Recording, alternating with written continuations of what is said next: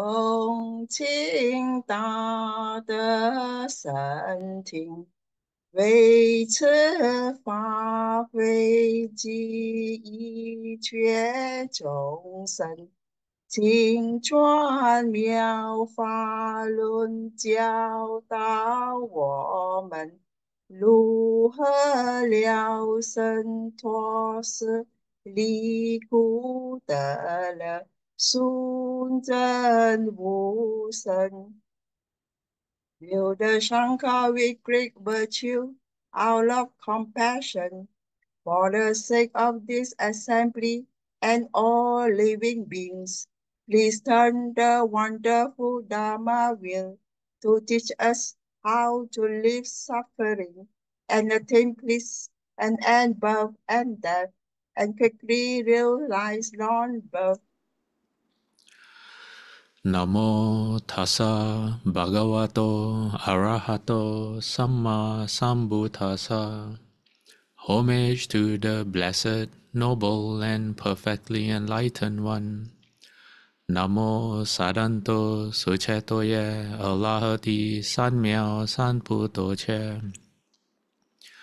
无上甚深微妙法，百千万劫难遭遇。我今见闻得受持，愿解如来真实义。Supreme and wondrous Dharma, subtle and profound, rarely is encountered, even in a billion eons.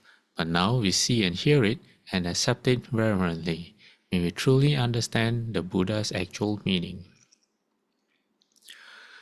Namo, quelling disasters, lengthening life, Medicine Master Buddha. Namo, quelling disasters, lengthening life, Medicine Master Buddha. Namo, quelling disasters, lengthening life, Medicine Master Buddha. Namo, quelling disasters, lengthening life, Medicine Master Buddha.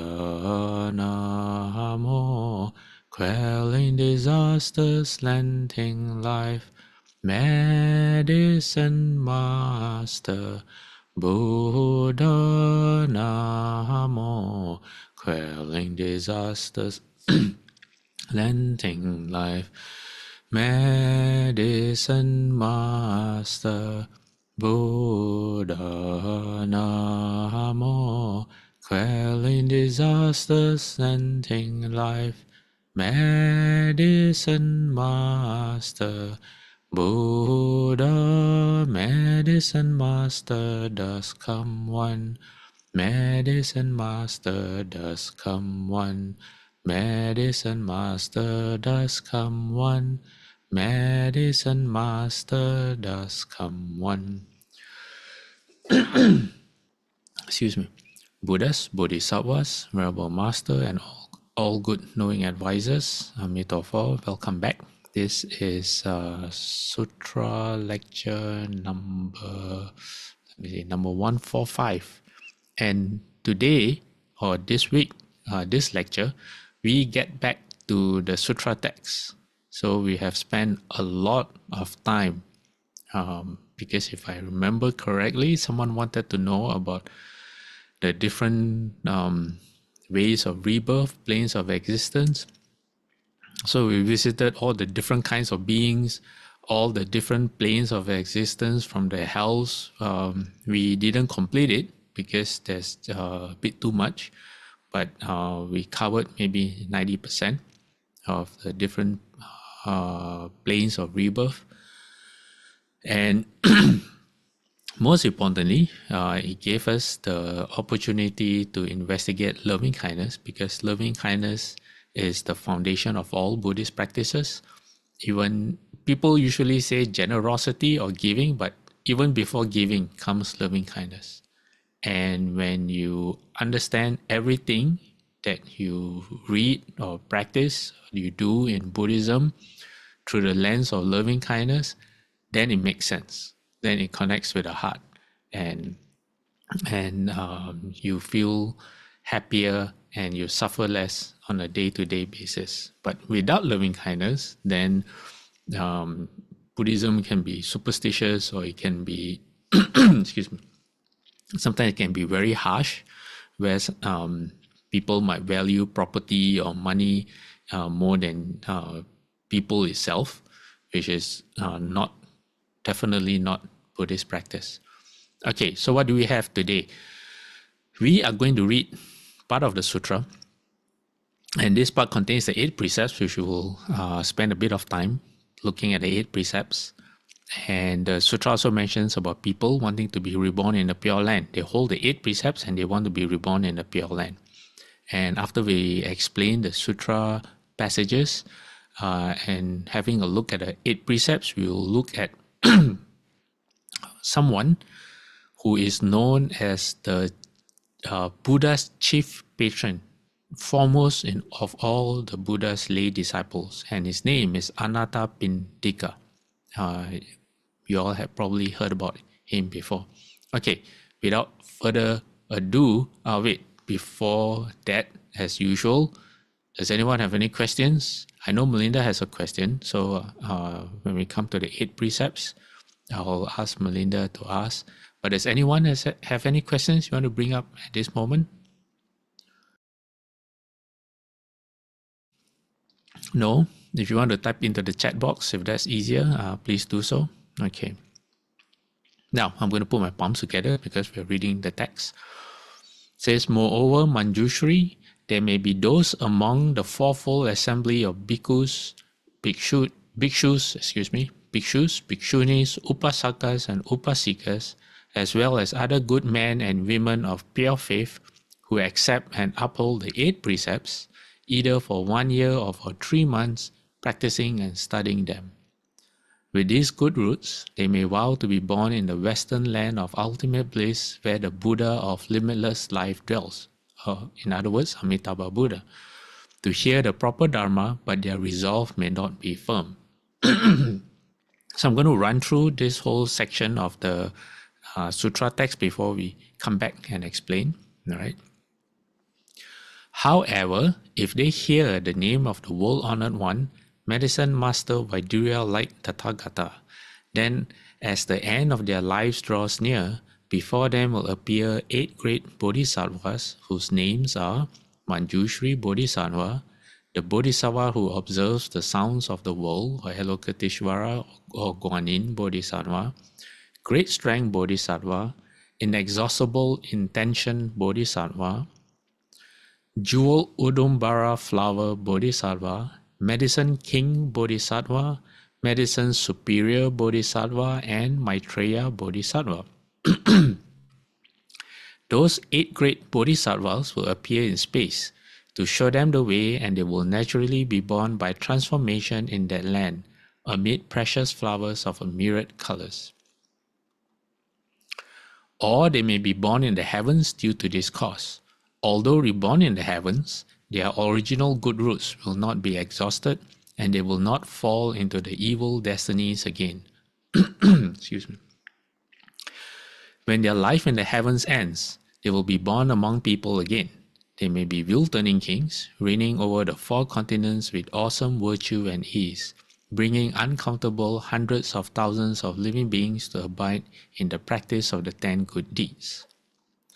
Or they may be born as Kshatriyas, Brahmans, laymen, or sons of honorable families. They will be wealthy, with storehouses filled to overflowing. Handsome in appearance, they will be surrounded by a great retinue of relatives. They will be intelligent and wise, courageous and valiant, like great and awesome knights. If a woman hears the name of the world-honored one, Medicine Master Vaidurya like Tathagata, and sincerely cherishes it, in the future she will never again be born as a female. Okay, so let's go back to the beginning. I'm going to quickly go back to... Oh, too much. Okay, excuse me, I just need to clear my throat. Excuse Okay. All right. So this part of the sutra, it says that there are people, okay, either monks, nuns, or the lay people, or other good men and women of pure faith who uphold the 8 precepts. Okay, what are the 8 precepts? Hold on. Who uphold the 8 precepts either for 1 year or for 3 months, practicing and studying them. I won't go in depth into the 8 precepts right now in this slide, because I have in the next few slides will be about that. So I'll just explain the sutra tracks for now. The 3 months apparently are supposed to be the first, 5th, and 9 lunar months, which are also known as the months of purity. I think this is more of a Mahayana thing, because in the Theravada sources, I have not been able to, as of now, find anything about this 3 months. What it says is that the 4 heavenly kings, during these 3 months, they come and inspect Jambudvipa, or our continent. So people believe that the merit and virtue of that you get if you maintain the 8 precepts well during these 3 months are greater than ordinary times. However, what I do know, and what is reflected in both the Theravada and the Mahayana canons, is that if you take the Bodhisattva precepts, okay, there are 6 days where you observe the Uposatha, or the 8 precepts. What are the 8 days? These are lunar dates: the 8th, the 14th, 15th, 23rd, 29th, and 30th. And then let me see. And if the month only has 29 days, then it should be on the 28th and the 29th instead of the 29th and the 30th. So the last 2 days of the month. And hold on, let me drink some water. Hold on.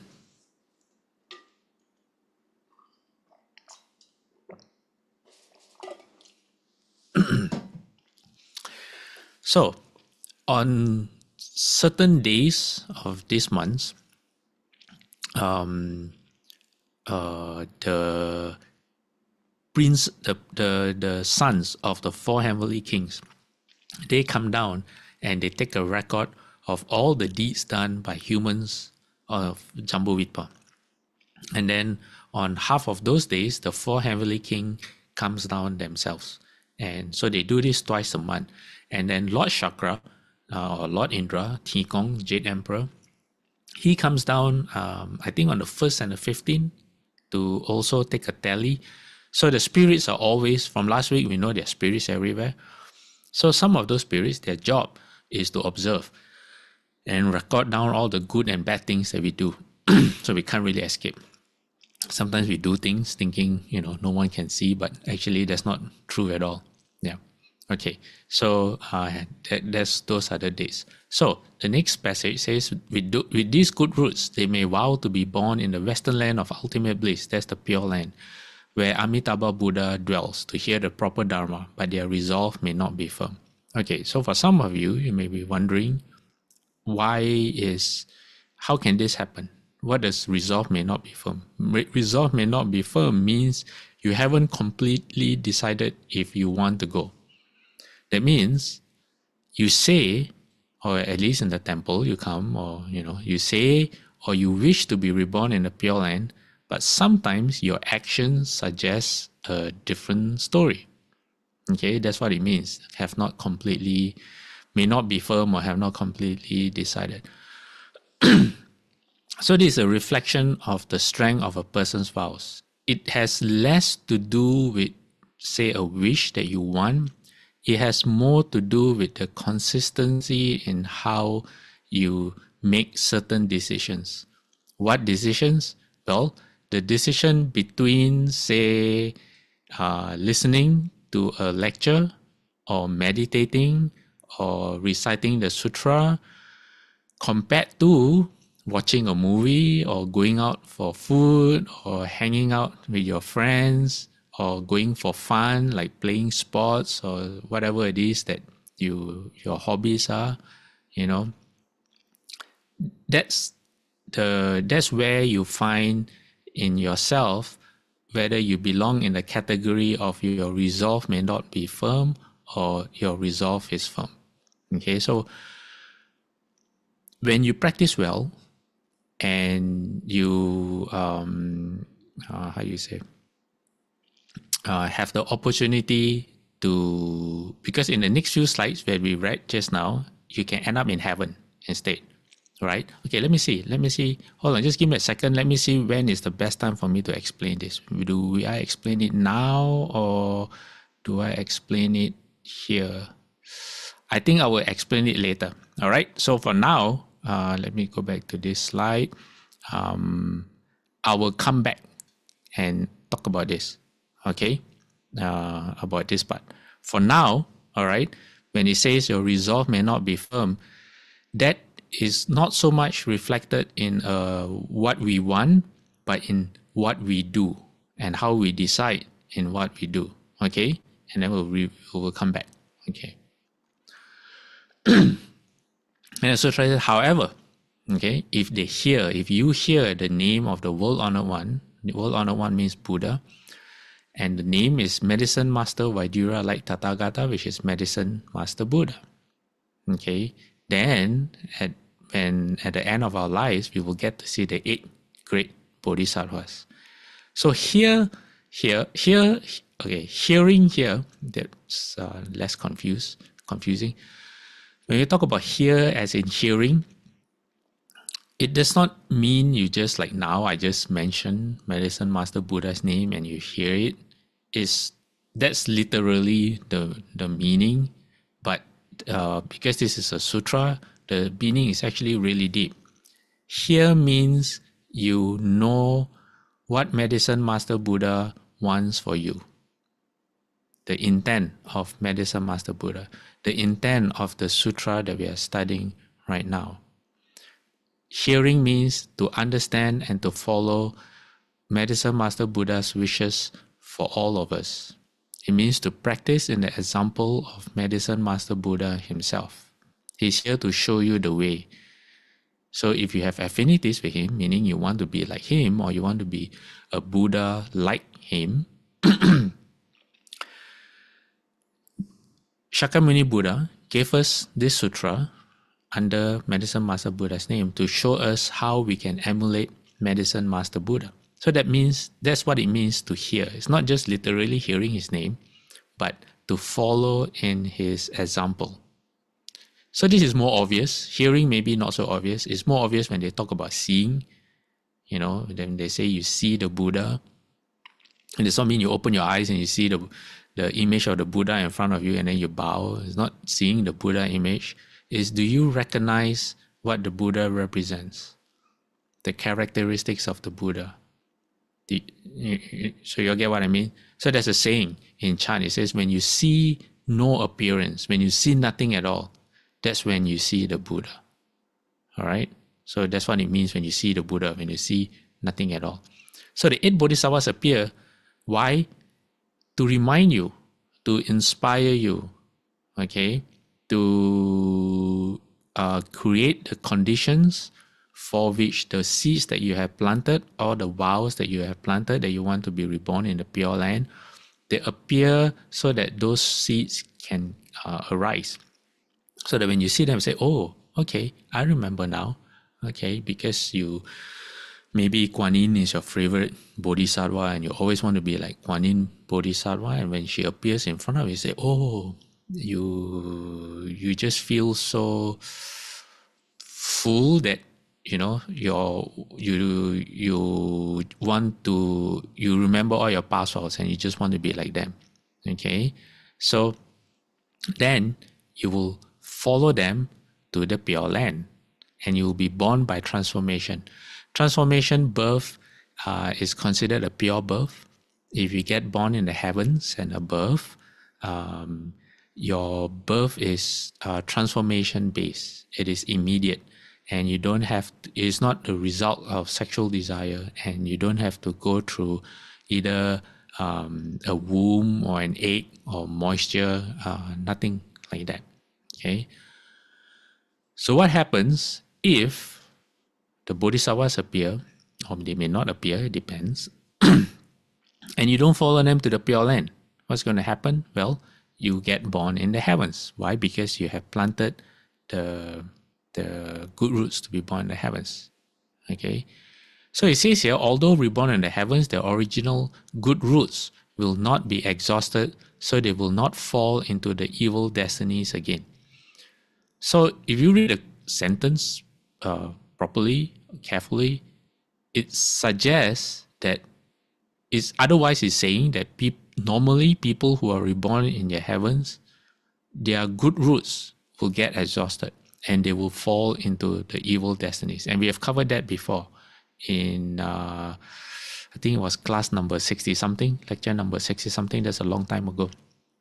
So if you want to know more, you go visit that. But why in this case that does not happen?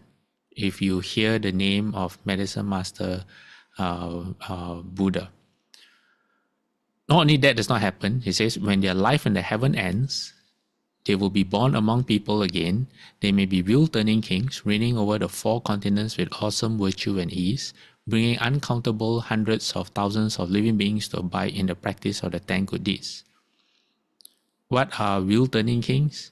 Wheel-turning kings are very special individuals that appear very, very rarely in the history of the Buddhist cosmos. And what they do is that they are able, depending on their level, okay, they are able to unite the different countries, and not just the different countries, but the continents as well. Okay, for example, when Shakyamuni Buddha was born, he had the 32 hallmarks, and when the sages and the Brahmin priests inspected the prince, the baby, they make 2 predictions. They say that this person, this baby, will either be a world-uniting, wheel-turning king, or he will be a teacher of gods and humans. In other words, will become the Buddha.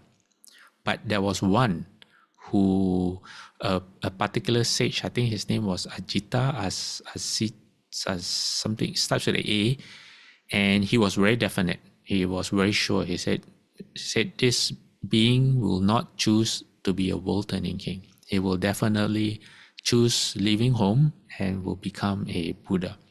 So, in terms of world-turning kings, okay, before we come to the Pure Land thing, in terms of world-turning king, there are 4 levels of world-turning king. Okay, first level is gold. Gold means you are the top, and you can unite not just the different countries in this world that we can see, which considered as the continent of Jambudvipa, but you unite the 4 continents within the Buddhist cosmos. So there's one continent to the east, there's another continent to the west, there's another continent to the north, which leaves us in the continent of Jambudvipa, which is in the south. The other 3 continents are not accessible to us. We cannot see them. We cannot travel to them. We cannot see them until we have opened up certain spiritual abilities. Then we can fly to those continents. Okay, they're like in a different dimension. If you are silver level, okay, this is just like how if you join airline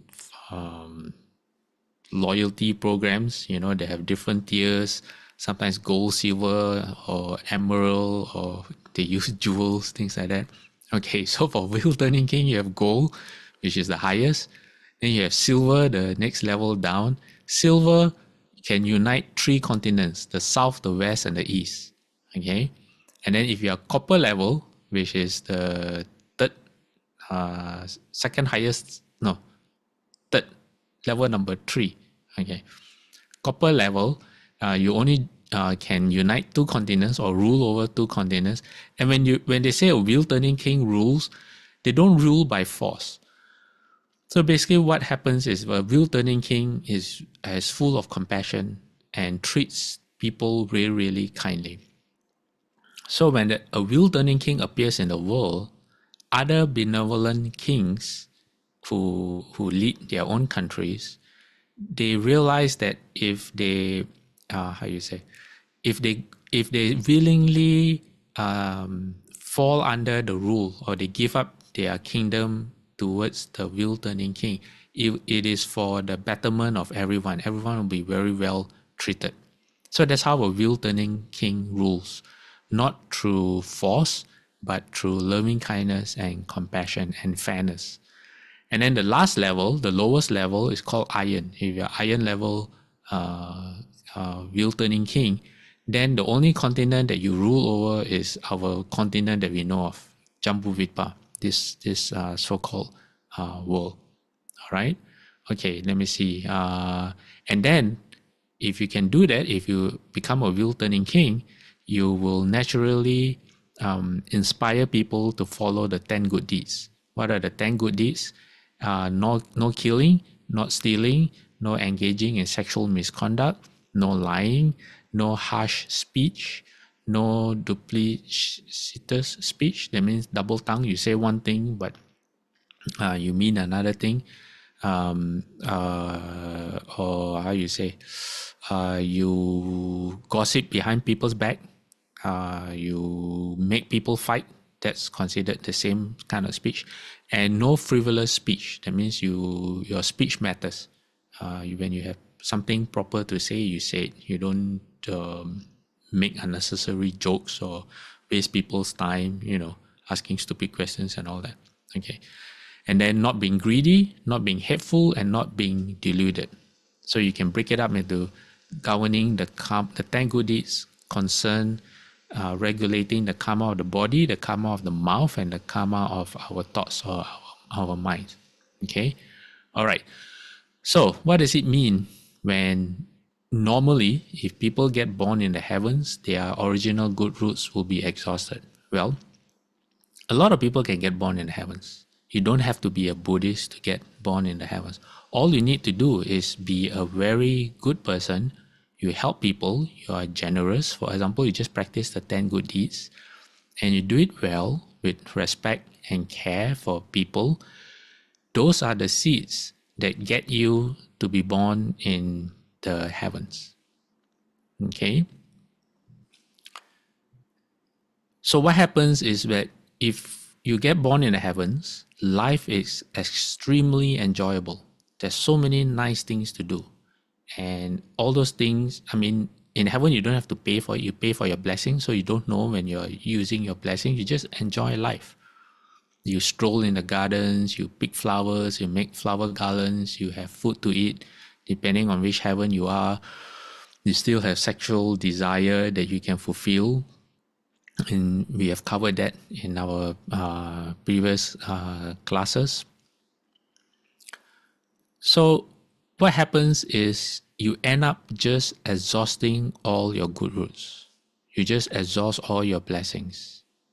And if you don't pay attention to practice, then when your lifespan ends, and it will, because there's each heaven, all the beings have their own lifespans, you still have to undergo birth and death.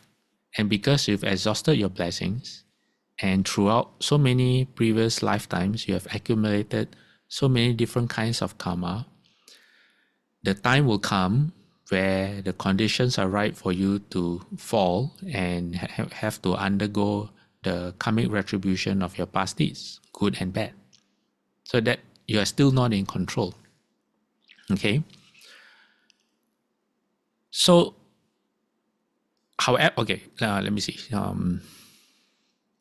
However, okay, if you practice the Noble Eightfold Path, which is Buddhist, which is otherwise known as Buddhist practices, then what happens is, even if you end up in the heavens, you still carry your habits of wanting to practice the Dharma.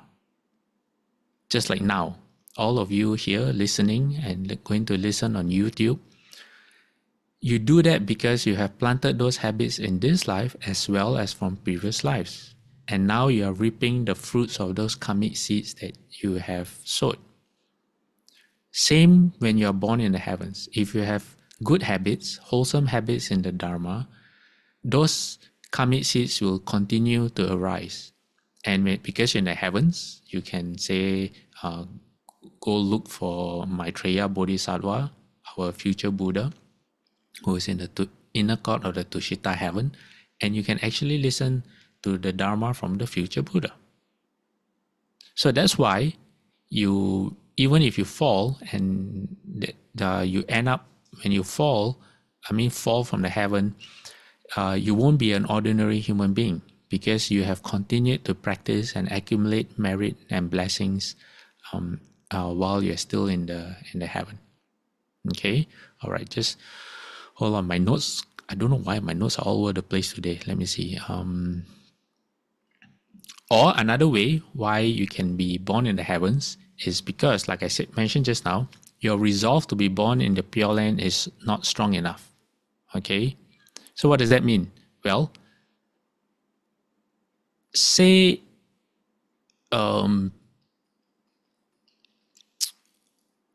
let me see. Let me see where my notes are. Sorry. Okay, let me go back to the other slide because my notes are there. Okay. So, how can someone's resolve may not be firm enough to be born in the Pure Land? Well, first, to understand that, you have to understand the difference between the Pure Land and the heavens. All right? Heaven, or the heavens, is a place where there's immense enjoyment of the pleasures. And you just go and enjoy life. You kind of like how, say, if you are supremely rich in this world, okay, you are the top 1% of the entire population, and you have all the money in the world to the extent that you can just spend and spend and spend without ever having to worry about money. And you have everything at your disposal. You can do anything you want. Money is not an object, you know. You can buy anything you want. You can buy any experience you want. You can have everything done for you, and you can just enjoy your life, experience after experience after experience. The heaven is something like that, but a lot better, to the extent that the best you can get in this world cannot even be compared to the worst that you will get in the first heaven, the lowest heaven that you can go to. That's how different it is. Okay, all right. So that's the heaven. How about the Pure Land? The Pure Land is where you go to practice. So the Pure Land is very pleasant, okay, but it's not about enjoying yourself. It's not about going there to enjoy your blessings. Okay, you're not going to the Pure Land to have a good or fun time.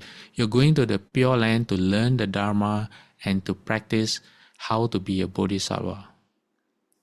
So there's learning, there's studying, there's meditation, and there's application of yourself. But it's very pleasant. At the same time, the Pure Land is like a heaven in terms of its how pleasant and comfortable it is. But the people there are not enjoying themselves like a normal deva or god or goddess in the heavens. Okay, so to know whether you will end up in the Pure Land, say you are eligible. Okay, you do the 10 good deeds very well. You have been practicing the 8 precepts for very long. Okay, for how long? What does the text say? Hold on, let me see text. Wait. It's right in front of me. For 1 year or 3 months, 8 precepts. That means you meditate. Okay, 8 precepts doesn't mean just hold the precept. It means you meditate for 8 years or 3 months. All right. So the Pure Land, okay, is how you say? Think of the Pure Land like CDTB, City of 10,000 Buddhas. It's a temple. It's a monastery. Okay. So, like I said before, if you have the opportunity to listen to a sutra lecture or meditate or recite a mantra against, okay, your other choice is you have to decide between that or going out with your friends, going to a party, having fun, eating good food. How you make your decision in a long-term basis will kind of determine how you instinctively decide between the Pure Land or a heaven when that choice opens up in front of you. Okay, so for many people, getting to CDTB is a dream because why? Say if you're from Malaysia or you're from Asia, CDTB is very, very far away. It's all the way in the US, in California.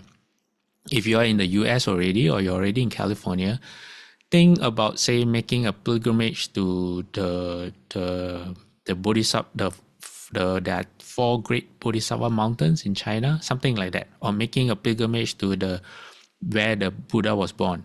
Okay, it's not a fun trip, but it's a very meaningful trip.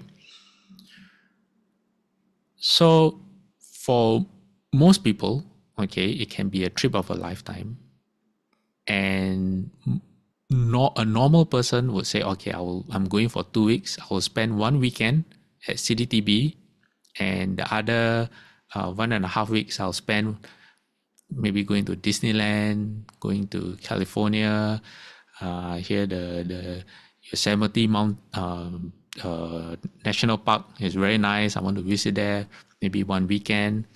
You know, the person who will decide or who will get into the Pure Land is a person that says, oh, I've never been so far away before, and this is my only chance to get to the United States to visit CDTB. I will spend my whole trip at CDTB and never even feel like they're missing out and not visiting any other place. That kind of mindset is the kind of mindset that gets you into the Pure Land.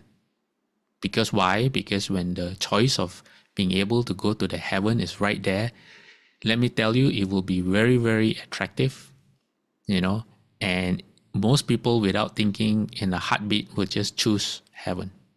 So that's why it's not easy to get to the Pure Land. All right? Okay. All right. Let me go back to the text where we were. Okay, let me see. We've read this already. Okay, let me go to the next slide. Okay, all right. For now, we will go to the because we already read this, we'll go to the 8 precepts. Okay, because we are running out of time. Okay, the 8 precepts, also known as the Pakwan Chai, or the 8 fasting precepts, or the 8 precepts, or the Uposatha or Uposatha. Let me see, both also I didn't pronounce very well, meaning to abide in a state of fasting or abstinence, and is commonly observed on the 8th, 14th, 15th, 23rd, 29th, and the 30th dates of the lunar calendar. Pastor, Yes, Melinda. if the lay Bodhisattva precepts is fall under which one? Is it under number 2, 8, and 10 precepts? No, is there you see Bodhisattva precepts? Is under there. The one is not only meant for Buddha, is it? Oh, Bodhisattva. no. These are precepts for us, for human beings.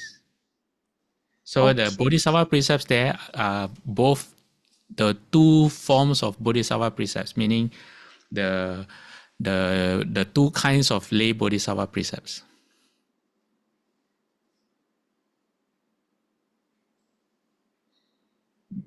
Did I answer your question? Yes. That means it's on the right hand side. The will attain this Buddhahood, right? Yes. Okay. So let me explain. Okay. Then we go back to the slide before. This slide is about the purpose of the precepts. When we take the 5 precepts, we have to adjust the way we speak, the way we talk. We have to adjust the things that we do with our body, and we have to adjust the way we think so that it conforms to the 5 precepts. When we do that, we are creating the conditions for a future rebirth as human beings. So you could say that the 5 precepts represent what a decent human being is like. the better you hold the 5 precepts, the more you understand the meaning or the spirit behind the 5 precepts, the better human being you will be. Okay? And that's the minimum you want. 5 precepts is the minimum. Okay? What do I mean by the more you understand the precepts? I've mentioned this before, so I'll just mention this very briefly. Most people, when they take the 5 precepts, is very, why? Because I don't want to fall into the hells. And they look at the precepts from a very selfish point of view. It's only for themselves. So for example, when I was in college and in work, when I held the 5 precepts and people asked me why I held the 5 precepts, it was very, very hard for me to explain in a way that they understood. I just say I cannot lie. It's about my own virtue. And they just, okay, you're doing it for yourself, for your own benefit. All right. But that's not what the 5 precepts are. The 5 precepts are actually a lot deeper than that, because the 5 precepts represent us at our best. For example, the people that you really care for in your life, as they go about through life, you want them to be always surrounded by people who will never lie to them, who will never cheat them, who will never harm them physically, who will never, who their partners or you never want them to have partners who will cheat on them. And if you go through the precepts one by one, you always want everyone you care about, your parents, your children, your siblings, your grandparents, the people who are important to you, to always be surrounded by people who maintain the 5 precepts. So everywhere they go, they feel safe. They don't have to second guess what people are telling them. They don't have to worry about their well-being, and you don't have to worry about them being cheated and all those things, right? Okay. Then you, because you are close to them, by right, whenever you talk to them, whenever you deal with them, it should always be based on the 5 precepts.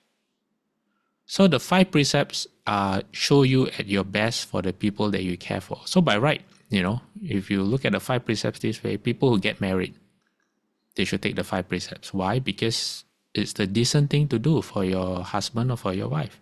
When you have children, you should take the 5 precepts. Why? Because,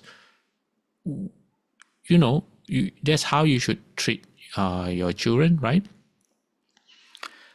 But to be a Buddhist is not easy, because when you take the 5 precepts, then you have to treat everyone the same way.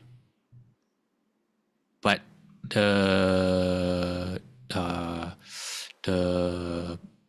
what's the word I'm looking for? The benefit to that in treating everyone the same way is, I'll use this example. My grandmother, when she was alive last time, I really love my grandmother, both my grandmothers. So whatever they do, I would happily, although I was young at that time, I would happily smile. It was very hard for them to make me upset. They always brought out the best in me because I wanted them to be proud of me.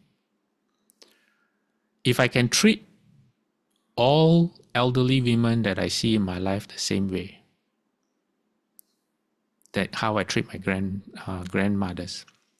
I never knew my grandfathers. I never had the opportunity to meet them, but I had grandmothers. So all those elderly women that I meet, and I treat them like my grandmother, it means that it's very, very hard for me to get upset with them, right? So that's the upside. If we can learn to apply the 5 precepts to everyone, but in a way from a perspective of caring for their benefit, when we do that, our lives get better. But the trick is trying to learn how. So bodhisattvas, how they can become bodhisattvas, because that's exactly what they do. They treat everyone like their relative, like their dearly loved ones. So that's the 5 precepts. Then when you take the 8 and 10 precepts, you're creating the conditions for heavenly rebirth. And this is not just heavenly rebirth in the desire heavens, it's actually more of the higher heavens, the ones that you get to through higher states of mind, through loving kindness and dhyana.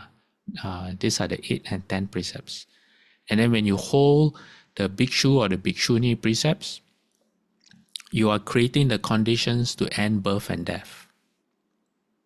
Okay, that's the bhikshu or bhikshuni precepts. And then finally, we have the bodhisattva precepts. The bodhisattva precepts are meant to give you a taste of how a bodhisattva behaves.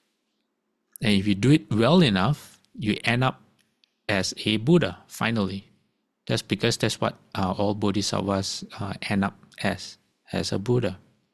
So the bodhisattva precept is meant to show you how a bodhisattva will react in certain situations.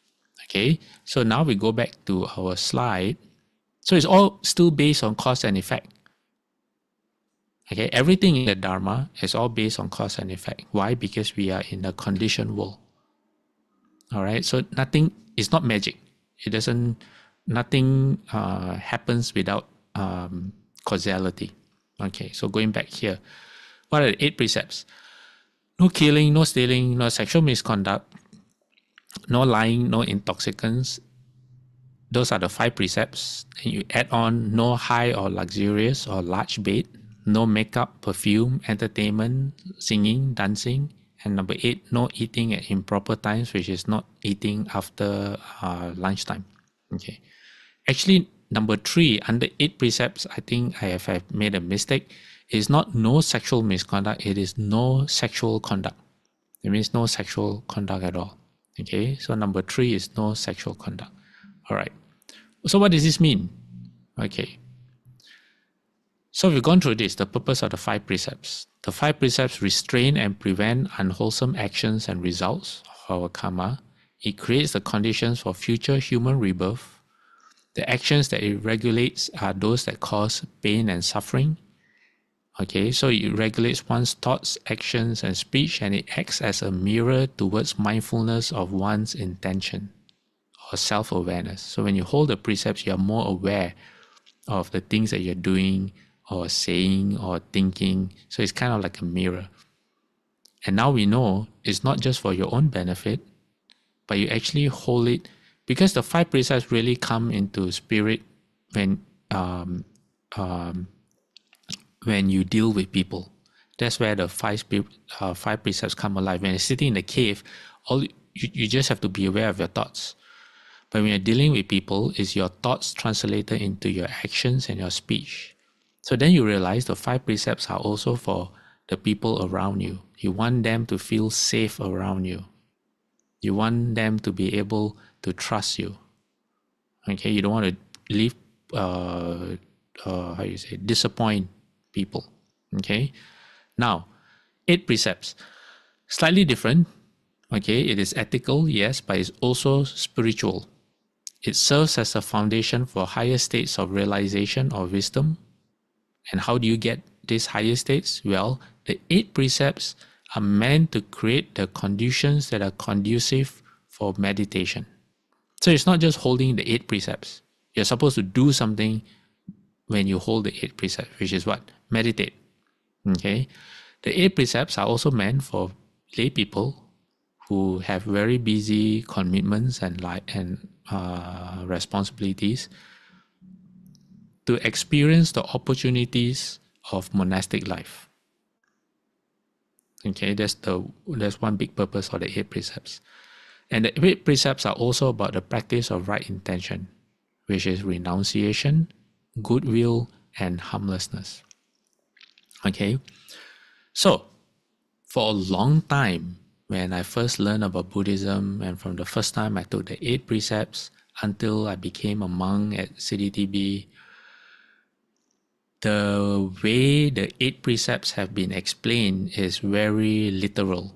It is very to the spirit, to the letter, not to the spirit. So, no entertainment. Sometimes some people will say they even in the house, they don't allow people to play any music. Why? Because they themselves can't listen to music. So that's how they hold the 8 precepts. I have been asked a question, said I have to cook dinner for my family, but where I do my grocery shopping, they play music over the speakers. What can I do? Should I not go shopping for my family because I can't listen to music? So the 8 precepts become really rigid. So they avoid shopping centers, no grocery shopping. Sometimes the no sleeping on a high or luxurious bed. I've heard advice being given to people to buy a new bed. Go buy a very short bed. First of all, I don't think short beds have been sold, right? I don't think it's normal to walk into a furniture shop and find a very short bed, you know. So that happens. And then people have told me when they hold the 8 precepts, what they do is they sleep very early. Why? Because there's nothing to do. So if you hold the precepts like that, you could say, yeah, you are holding the precepts. You are holding the precepts. I mean, literally, you are holding the precepts. But it's not going to lead to any wisdom, because you're just going to you're just going to have a very boring time. You can't do anything. You can't use your phone to look at whatever it is you use your phone for.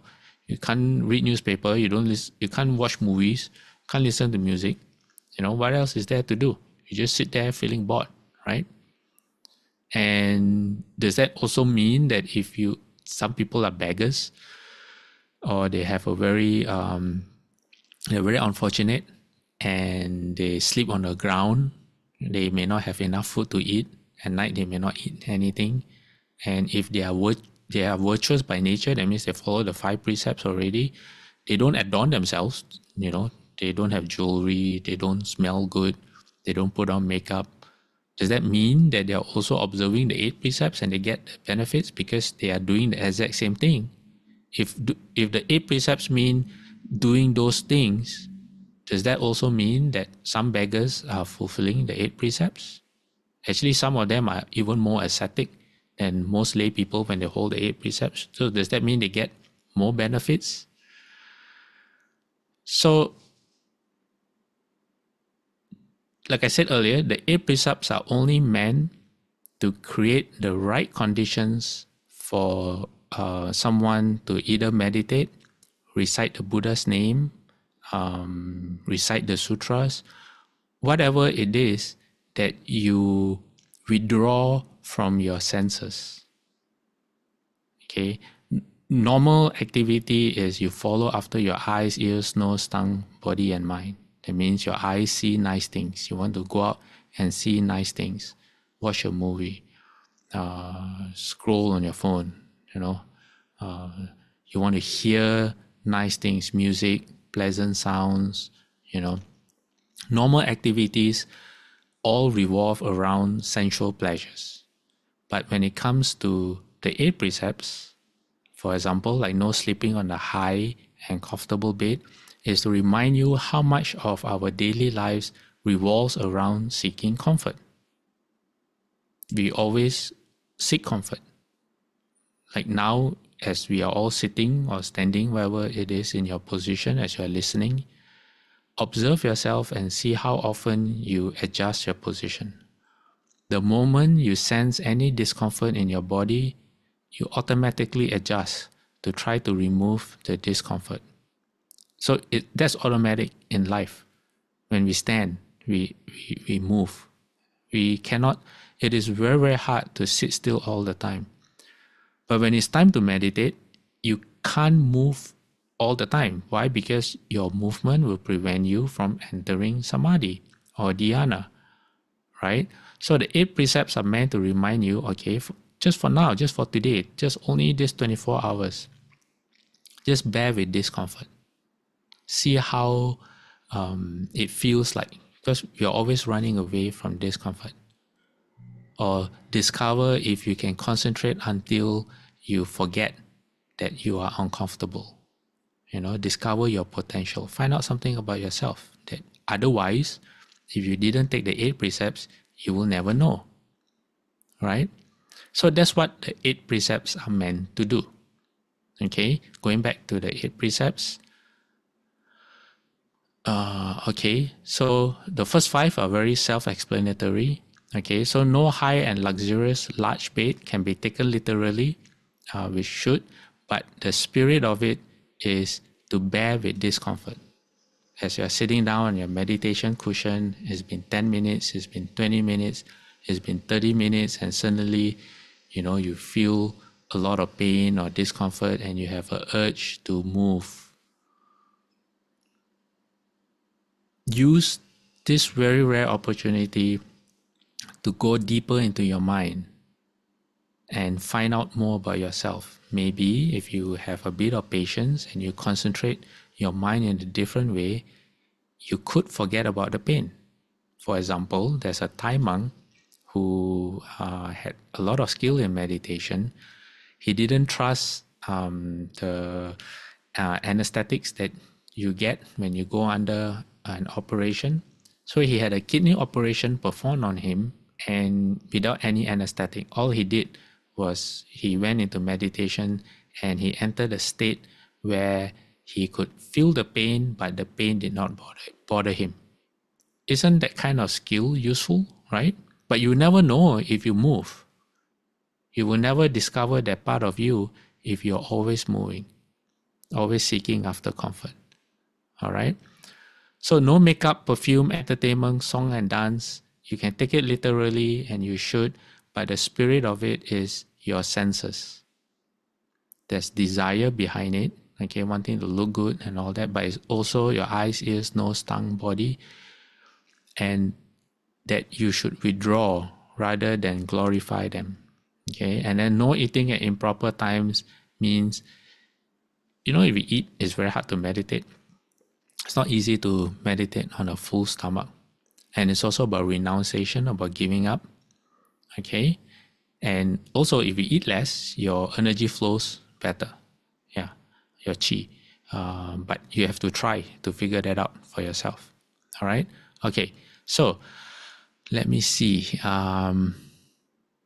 Maybe I will skip this because we don't need this. I will just talk about what Bodhidharma says. Okay, Bodhidharma says fasting. This fasting you can apply to the 8 fasting precepts. Okay, the 8 precepts says fasting is useless unless you understand what this really means. To fast means to regulate your body and mind so that they are not distracted or disturbed. And to observe means to uphold the rules of discipline according to the Dharma. Fasting means guarding against the 6 attractions on the outside and the 3 poisons on the inside, and striving through contemplation to purify your body and mind.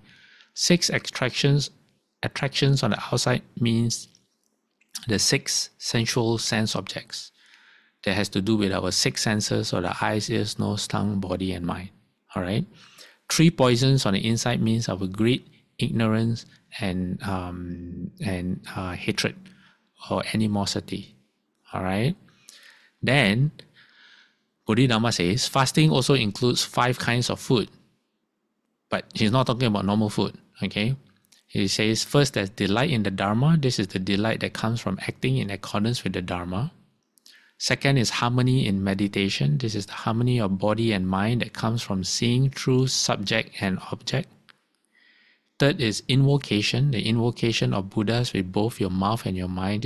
In other words, this is mindfulness of the Buddha.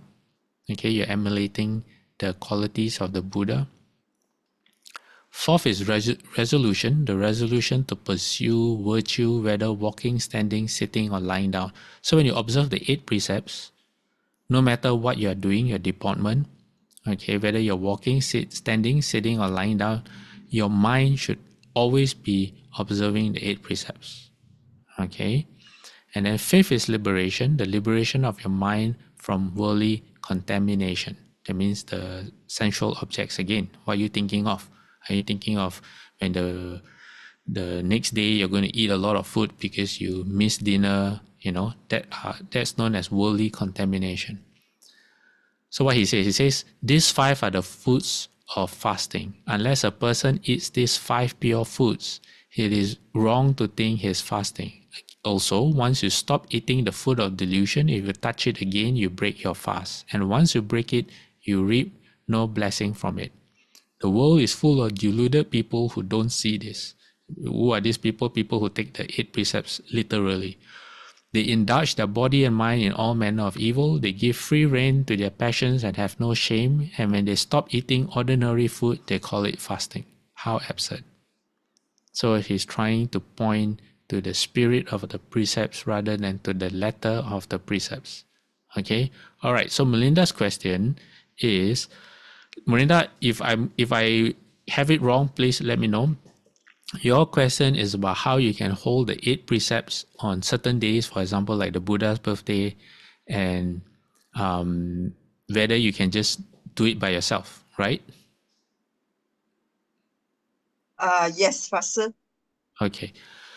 Because traditionally, if you want to take the 8 precepts, you come to the temple, and if there's a fahui going on, there's a session going on the first day, they will transmit the 8 precepts for either one day and one night, or it's up to the individual. They want to take 2, 3, 4, 5 days or the whole session, they can choose to do that.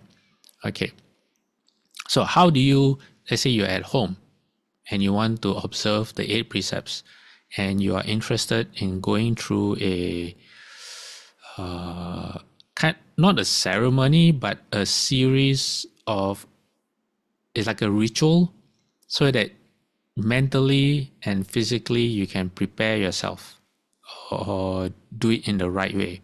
Okay, first use your imagination. Okay, you imagine that whoever it is you want to request the precepts from, it could be Shufu, it could be the Buddha, okay, Amitabha Buddha or Shakyamuni Buddha, or the Buddhas of the 10 directions. You imagine that they're right there in front of you. That's the first. Okay. Second, you imagine that they're very happy to know that you want to observe the precepts.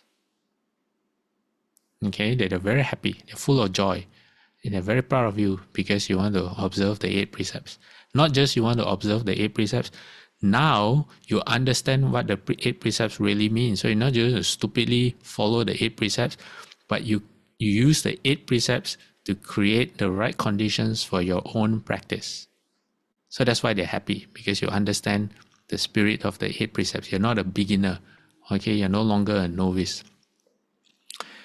And then, okay, the next thing you imagine is that the precepts, wanting to undertake the precepts is not a promise that you're going to make to the Buddha.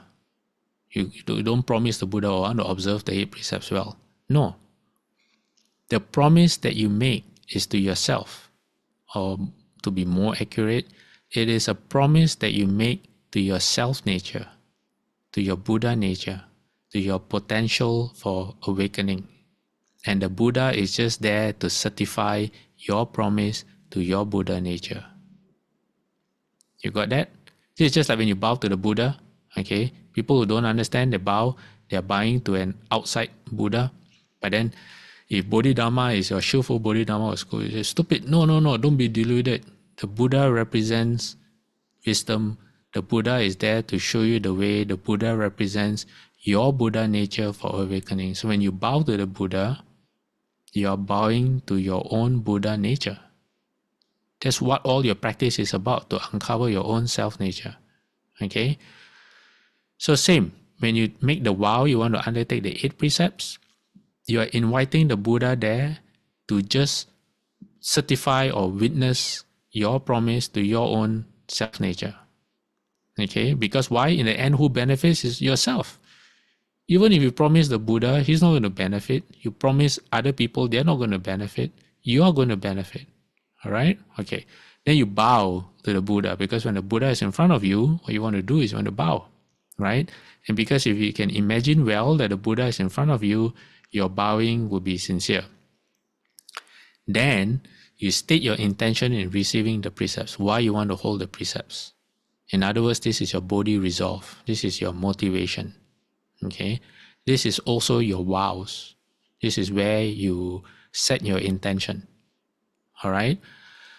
After that, okay, you do repentance. But this repentance is not like Tape Chan, where you do the entire ceremony. No. What this repentance means is a recognition or an understanding that the reason we are still not awakened yet, the reason why we are still unenlightened and have to undergo suffering is because out of ignorance. What is ignorance? We don't remember, we don't understand, we don't even know when we do it. We create unwholesome karma. And so in our present life and future lives, we have a lot of unresolved, unwholesome karma waiting, and we don't even know where it comes from. Okay, we know it comes from ourselves, but we don't remember. We don't even know when it happens. We don't know anything at all. So if we don't do something about it, our rebirth is going to continue to be endless. And with every rebirth and every moment of time when the conditions are right, so will be the opportunities for our suffering. So because of that, we can recognize in ourselves this ignorance. There should be some fear, because we don't, and disgust at ourselves, our past behavior. So the repentance is to get over it, is to heal ourselves from our past transgressions and to want to start anew from now on. We want to start anew, and how we can start anew? By observing the 5 and 8 precepts. That's how we can start. So there's a repentance verse that says, for all the evil deeds I have done in the past, based on beginnerless greed, anger, and delusion, and created by body, speech, and mind, now before the Buddhas, I repent of them all. That's the first verse. Second verse is the same, except I repent of them all. It says, I repent of all my offenses. And the third time you repeat this verse, it says, for all the evil deeds I've done in the past, based on beginnerless greed, anger, and delusion, and created by body, speech, and mind, before the Buddhas, I repent of the source of my offenses, which is your deluded mind. Okay?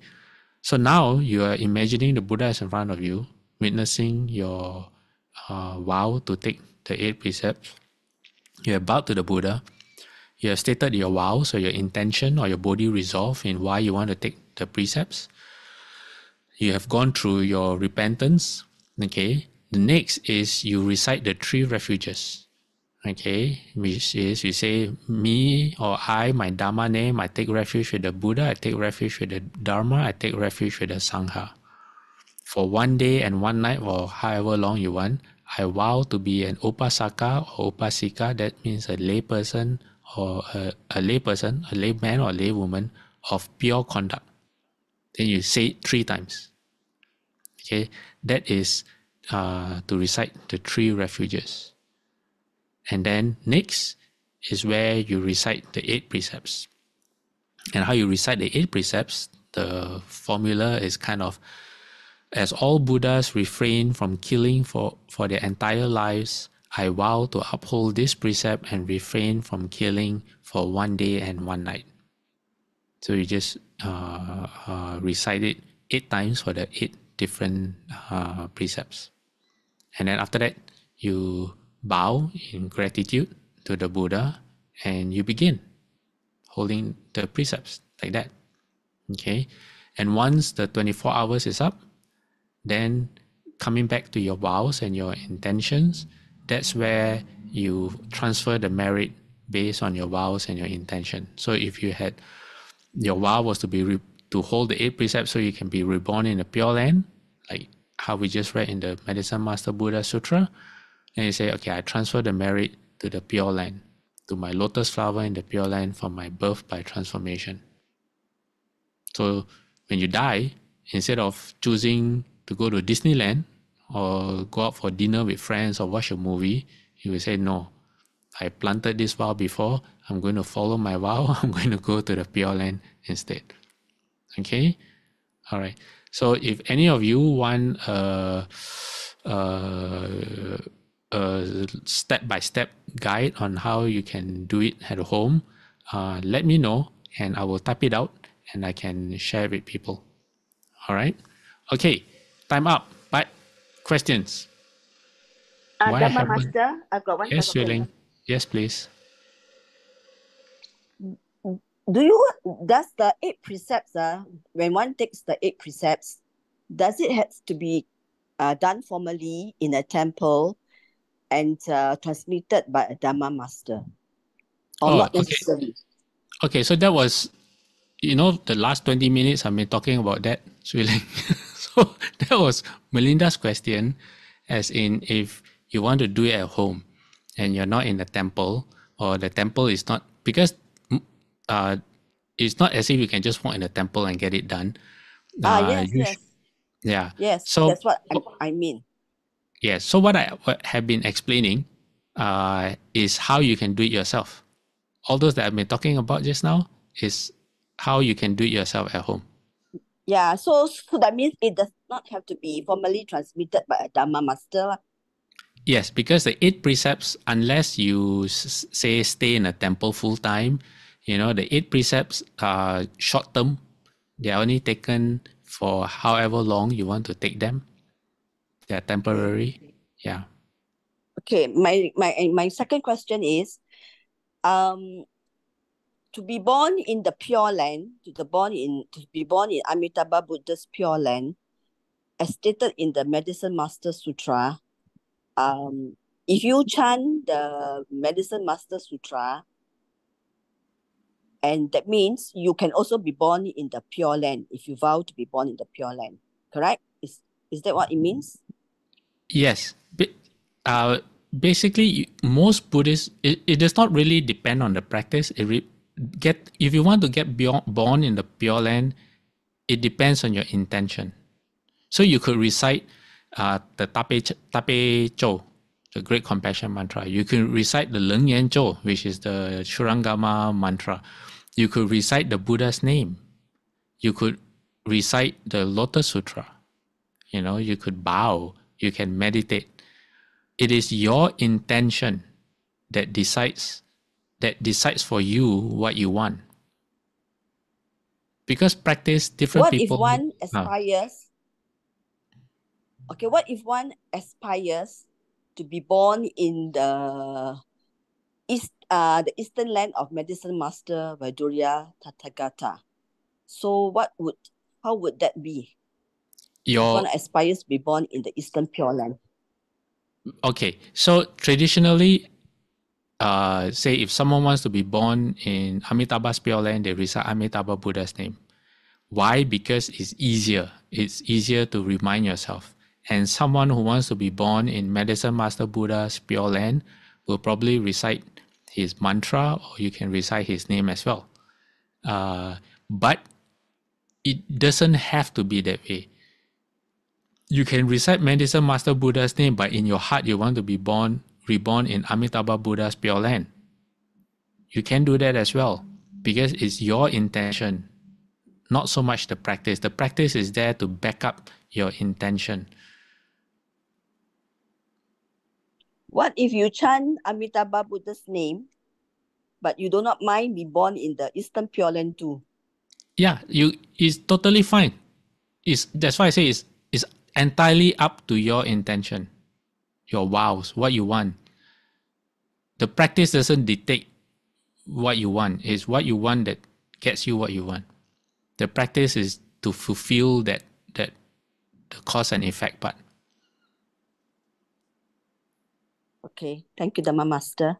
So you can recite Tape Chou, you can recite Leng Yan Chou, you can recite Om Mani Padme Hum, you can count your breathing, you can practice Hua To, sitting in chant.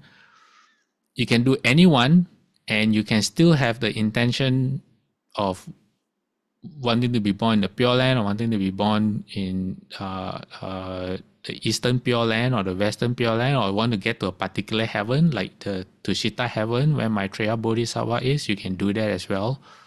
It's up to you. Like there's the story where the Deva from the heaven, she died, came back to earth.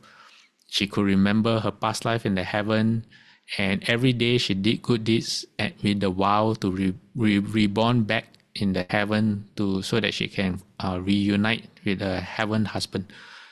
After 100 years, she died. She was reborn back in the heaven, but because heaven time is so slow, it was still the same morning which she died, although in human years it was 100 years already. Then the husband said, "Oh, I didn't see you all morning. Where did you go?" She said, oh, I was picking flowers for you and I had died. So I was born in the human realm for 100 years.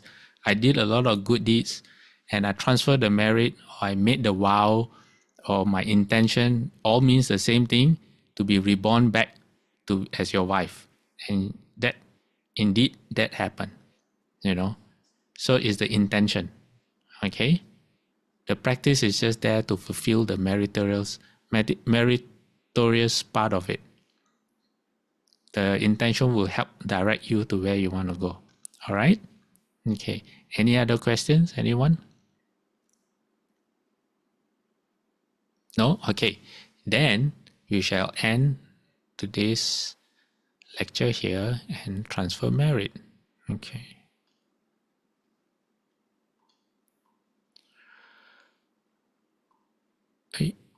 Okay. May every living being, our minds as one and radiant with light, share the fruits of peace with hearts of goodness, luminous and bright.